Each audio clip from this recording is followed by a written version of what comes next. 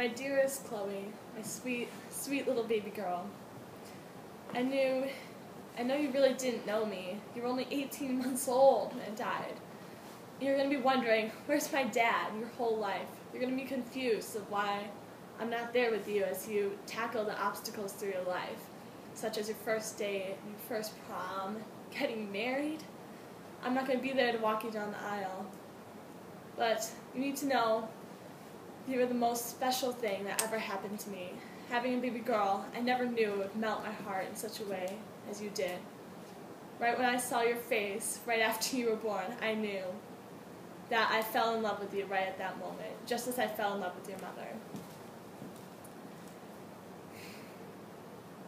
Now, as you start kindergarten, which may be very soon, don't cause your mother too much trouble.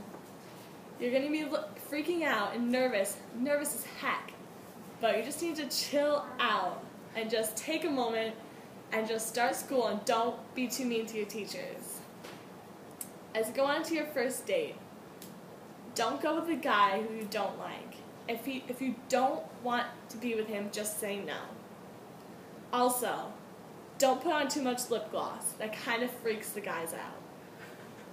Now, as you enter your first prom, you may be a little bit scared, you're going to be nervous, you're going to take hours to get ready. Don't leave your date waiting too long, or else you may get a little worried. And just a little bit of lipstick is just right. Finally, on your wedding day, even though I'm not going to be there, you will know who the right person is to walk you down the aisle, whether it be your mother or one of your brothers. And you will know when the guy's the right guy for you. And just know that I am proud of you. As long as you love him, I will be smiling from heaven down at you.